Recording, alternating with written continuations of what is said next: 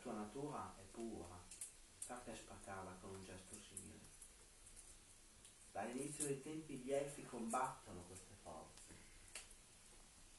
Se tu sceglierai la loro via, ti allontanerai dalla sacra luce della terra di corretti. Però la sua offerta sembrava per un bene più grande, sembrava per la pace.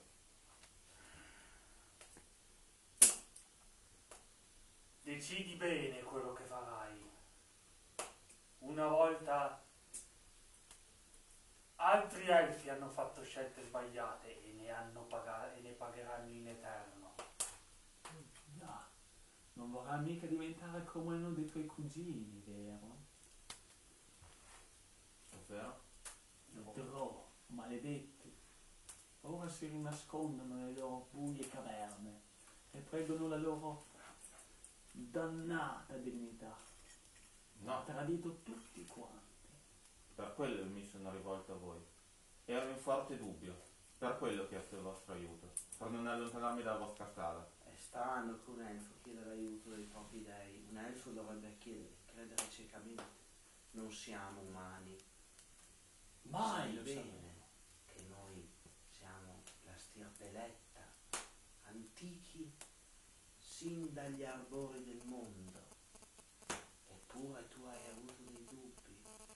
Significa, Dohor, che la tua fede vacilla. Questo non è bene per la corte elfica. Adesso non più.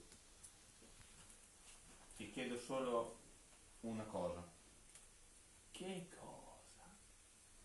che sia una freccia dal mio arco a sconfiggere il nostro nemico. Dohor, Tu chiedi molto. Dohor, devi O sapere meglio, che gli elfi, chiedo la forza per combatterlo. noi divinità, vogliamo essere adorate, perché noi rappresentiamo l'essenza della tua razza e tu ci stai piano piano voltando le spalle.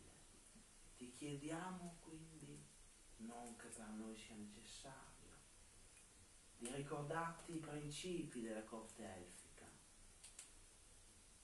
obbedire alle leggi degli elfi, vivere nel nome dei tuoi dei e non dimenticarti mai chi sei. Fai parte della grande stirpe, non ti allontanare più dal suo cammino. Mi inginocchio, chino il capo, chiedo perdono per aver vacillato. Dovrai pregare più spesso. E che non capiti un'altra volta. Gli altri hanno detto il giusto. Non capiti più. Che la prossima volta potresti incappare nel giudizio del sacro re. Che da voi venga la forza perché io non vacilli. Ricorda quello che ti ho detto. Prega per noi. Non dimenticare i tuoi sacri doveri come elfo e come figlio del popolo delle stelle. Ricordati sempre. Sia. Ora vai. E colpisci. Il congelato. Perché?